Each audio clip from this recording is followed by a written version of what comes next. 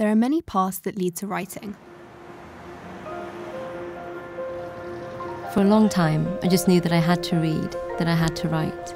I'd take a book, consume it, and start on another. As a child growing up, I can remember the smell and texture of a room, a whole house rather, just full of books. Life of Pi, Fahrenheit 451, Catcher in the Rye.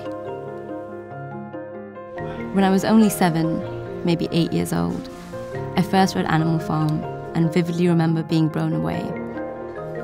Not just by the writing and subject matter, but by Orwell's ability to change how I saw the world, creating so much impact by saying so little. Even with this burning passion to read and write, I didn't really feel supported in high school with my ambitions.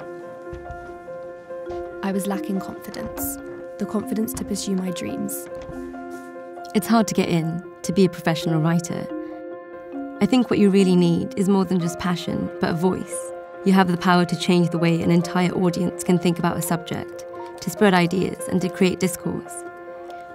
Those are the characteristics that led me to choose the English course, and it was going to City that really helped me find my voice. Joining City has really given me the confidence I was searching for. I've met friends for life, taken part in classes and seminars, and been a part of opportunities that I can really say have changed my future. Being part of the course here has really helped me develop as a writer. I feel like I'm on the right path now and have the correct tools to help me obtain my dream career. My name is Tammy, and City is giving me the confidence to become a playwright. I'm Sarah, and City is supporting my ambitions to become a journalist.